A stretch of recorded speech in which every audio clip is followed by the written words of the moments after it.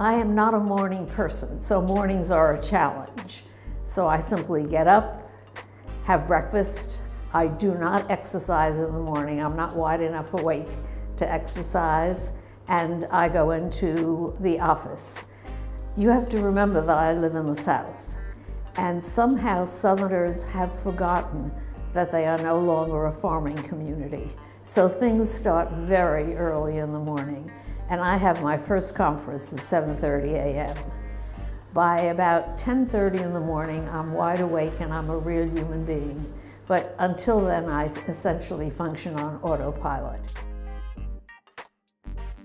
Probably the best vacation we ever took was to Galapagos, only because it seemed part of another world. It seemed part of evolutionary history. Both of us read a lot of Darwin before we went, and rather than go on a large cruise ship, we went on a small boat so that we could go into the small harbors and do wet landings. And it was so casual that dinner was whatever the crew got out of the sea, and getting dressed for dinner meant you put on a clean t-shirt, and it was just a wonderful, wonderful vacation. I like history, and my favorite author at the moment is Churchill. I'm going back and reading many of the Churchill books about the war. He was just an amazing, I can't really call him a politician because he really wasn't that much of a politician, but he was a strategist. And many of the military people would have made decisions other than what he did. But obviously what he did was right on. I'm a regular exerciser in early evening before dinner. And I have a stationary bicycle, an arm-leg Schwinn. And regularly I do about 30 minutes on the bicycle. And then we have a pool in the house, so I'll do some swimming as well. Well, I drink 2 cups of very good coffee in the morning, my coffee that I make, and then probably about 2 cups of hospital coffee. But my hospital coffee is good hospital coffee because our administrative assistant makes French press coffee for us. That's the luxury of our office suite. On good nights, 6, on bad nights, 5. Probably my source of pride is raising awareness about heart disease in women. Because when I trained, when I began my practice, heart disease was considered a man's disease, and women were just not in the scene. And of course, when I saw women in my practice and in the hospital, they had heart disease. And I began asking the questions and beginning to derive the answers. I enrolled a large number of women and men in my vision, and we began to improve outcomes for women. Are we there yet?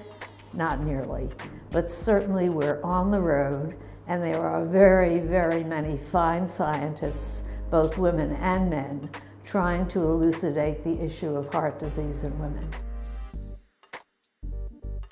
Well, sadly, when I was training, there were no women ahead of me.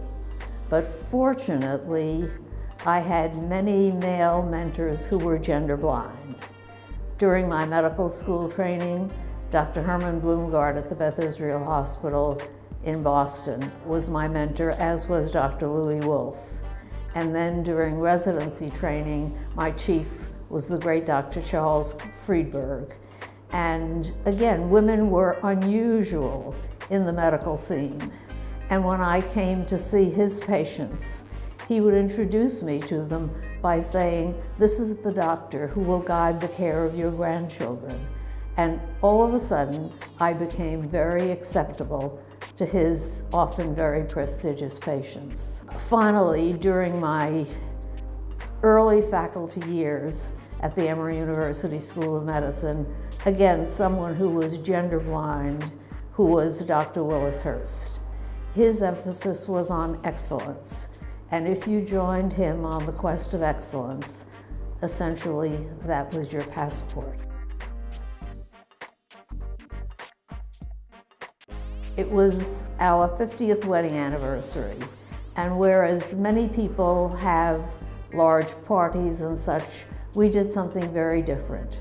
We took all our children and grandchildren away for a week between Christmas and New Year's, which was the only time anyone had available, and we had a week of wonderful fun.